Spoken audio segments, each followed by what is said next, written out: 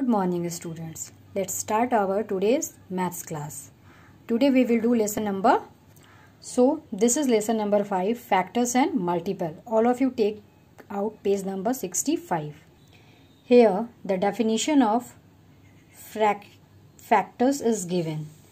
Listen there.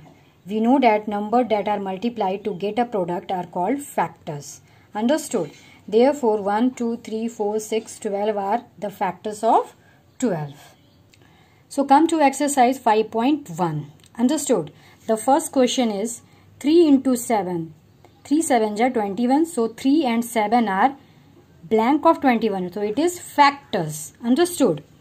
Dash is the smallest factor of every number. So write here 1. 1 is the smallest factor of every number. If you take any number, you will see that 1 is the factor of each and every number, whether the number is smaller or greater. Every number is a factor of itself. Every number is a factor of itself. 0 is not the factor of any number. Okay. 0 is not a factor of any number. Understood? Now come to question number 2. Check whether the first number is a factor of second number in each of the following or not. In this question, you have to do a simple thing. Divide the 60 by 5. If it is completely divided, then it will be the factor of 60. Okay. So I think 5 will completely divided by 60. So this is the factor of 60. So it will be right. Okay.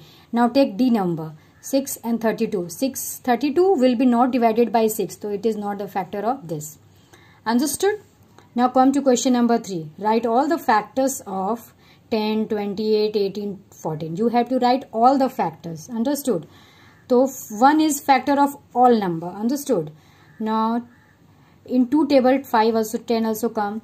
In 5 table it also come. And 10 is also the factor of 10. In this way you have to do these questions. Now I will solve question number 18. 1 is the factor of every number. 18 is also the factor of this 18. It will come in 2 table also.